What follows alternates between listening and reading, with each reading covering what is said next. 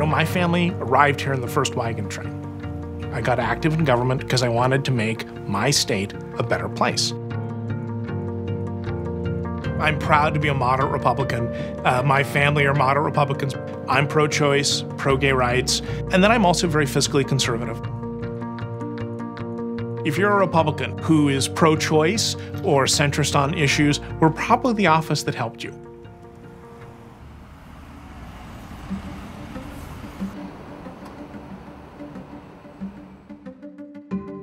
Washington is viewed as a blue state because we traditionally vote for Democrats for president, and we've had the longest streak of Democratic governors in the country.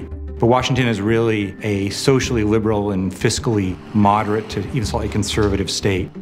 It's classically Western with some libertarian streak and a progressive big city. It's legalized marijuana, one of the first states in the country to legalize gay marriage at the polls.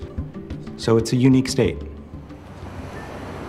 We do want to talk about this transportation package. We do want to point out that she voted against it. The legislature is trending Republican and has for the last several years. My goal in all of this is to get people working together. The Republicans have taken power by putting the social issues generally to the side, focusing on the fiscal issues. And now all the energy is going into the legislative races. Washington State is as tied as it's possible to be tied, almost. The Senate is controlled by Republicans by 1 seat, and the House is controlled by Democrats by 1.5 seats. Okay, so Connor, why don't we start by going down race by race where we're at here. I'm preparing for us to have to work very hard to maintain our seats in the State House of Representatives, our seats in the State Senate. Battleground number 1, the suburbs. Our consultancy has done a very good job helping people win in the purple parts of Washington State. Areas that have voted Democrat can vote Republican. And we've done that by talking about the things that matter to those constituents, the things that they're worried about and that their state government actually is in charge of. Hello, my name is Paul Monroy. I'm running for the State House of Representatives. I'm a Navy veteran, just asking for your vote in August in the upcoming primary. Running for state representative is very difficult. You have to go door to door, make a lot of personal contacts. Hey, my name is Pablo. I'm running for State House of Representatives. Because you will discover that the vast majority of people do not know who their state legislator is. Do you know, for instance, who your state rep is right now? No. Okay. Do you know who your current state rep is in the district? I do not. My family is from Mexico. I grew up in Eastern Washington. I had the opportunity to work in some potato fields to kind of make some more income for my family. Learned everything I learned about life in those potato fields, and now I own a brewery. As a first-time candidate, 2 different challenges. Not only get your name out there and say, this is who I am, please vote for me, but also get those people to get out and vote. Right, sorry I missed you on there. And then stick it up there in between the doorknob and the frame.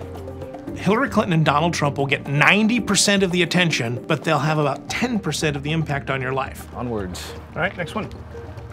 Your state legislative candidates have 90% of the impact on your life, but let's be blunt, less than 10% of the attention.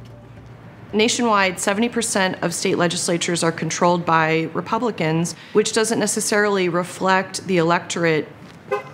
I already hit this house. Republicans have done a great job of connecting to their voters how important local elections are. Peterson residents. In a lot of states, the party that controls the state legislature controls redistricting, which draws the boundaries for future congressional districts and makes it harder or easier for people to get elected.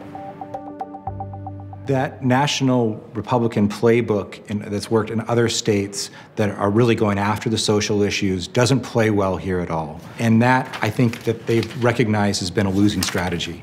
Hey! Hi there, how are you? Oh, good, how are you? Good to see The you. Republicans have been successful recently at recruiting women, particularly moderate women, a lot more pro-choice candidates. I did get the local firefighters endorsement. I just received that. I'm trying to think what else, the veterinarians. It's been an effective strategy for the Republicans in gaining seats, particularly in the House. So remember our special women's universe in the last campaign? Right. What if we did a follow-up card? Before we kind of ran from swing Democrat to swing Republican. We'll move it over 1 step. Even a little farther left, I think we could pull in some more of those women as well. I figure a lot of the people that are coming out here are doing it so they can have the things that the kind of urban liberals dislike, yards, neighborhood schools, stuff like that. Yeah. And they got to drive through the roads that Governor Inslee has mismanaged so terribly. So you got to figure they're going to be a little grumpy about that, and therefore more likely to vote for us. Hey, I'm Pablo. I'm running for State House of Representatives. Just want to say hi, introduce myself. What are your guys' concerns this year? Traffic, yes. Yeah. We're both commuters. All right, man. No problem, brother. Good to see you. Yeah, anytime, man. With this win, we can get the majority back in the Republican side. It's a pretty important race. That's what we need. Yeah. Pablo's district is very Republican. It's the most Republican district in the state that has a Democrat currently representing it. Pablo has a pretty tough field. He has some fairly sort of rock rib, classic Republican opponents, and then there's a very pro-union blue dog Democrat. The district is almost certainly going to vote Republican, which would put the state legislature, the state house, in an exact tie of 49-49. So this is a very exciting district to run in.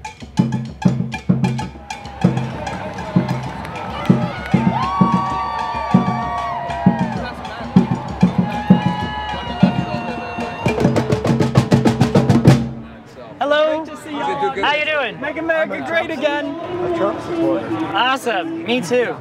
You're Republican then. I am very Republican. So are you gay or are you just here? Yeah, my husband's right there. Here, you can hold some of your own campaign literature. Pablo, all right. We wanted three things as gay people. We wanted to get married, join the military, and have kids. And that sounds like a pretty solid Republican to me. So. Well, good luck getting out there. Oh, thank you, gentlemen. Yeah, like seriously, good one. Thank you.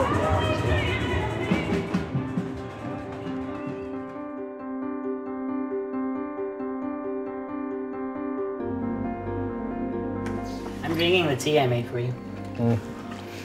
English breakfast. Yeah. Come on, Tweety. One of the challenges for Pablo is that he is known as a gay rights advocate, and this was a district that voted against gay marriage. A long, long time ago. Oh, I know that one. How you know that one? There was a volcano. It'll be interesting to see how far a district like that has now drifted basically to the center on gay marriage, whether it makes a difference anymore now that it's legal. Oh, those are new glasses? Pretty cool glasses. Can I take a selfie with them? Certainly there's a portion of Republicans that will not accept a gay legislator.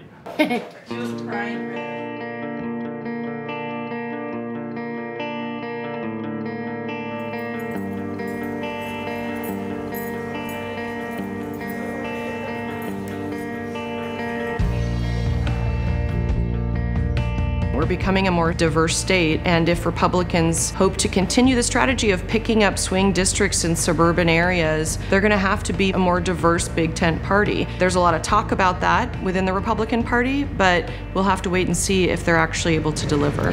My advice is, if you don't make it, run right again. It takes almost everyone 2 runs to win for the House of Representatives. The world would probably tell you that he should not be a Republican.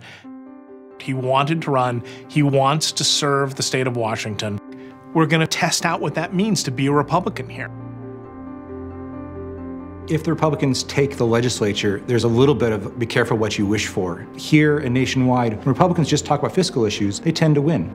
But then the social issues creep back into the agenda is going to be a real challenge of leadership and discipline.